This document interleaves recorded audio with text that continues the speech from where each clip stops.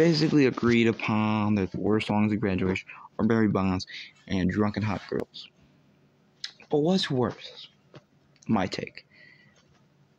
Drunken Hot Girls is worse. Barry Bonds is like at least that one has the line where like, for a genius I'm doing very good. I'm so flat. I'm very hood. Like I think that's the line. Correct me if I'm saying it wrong, but it's like, yeah, man. Barry Bonds at least has a few decent punchlines. Drunken Hot Girls, it just goes on forever and forever, forever, and just drags and drags and drags and drags. It's just.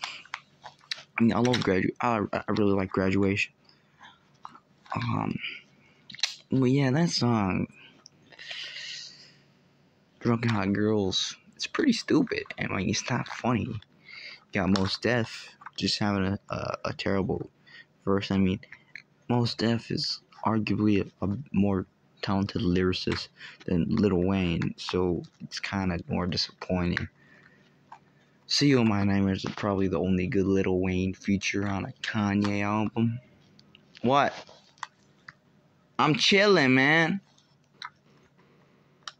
What I do?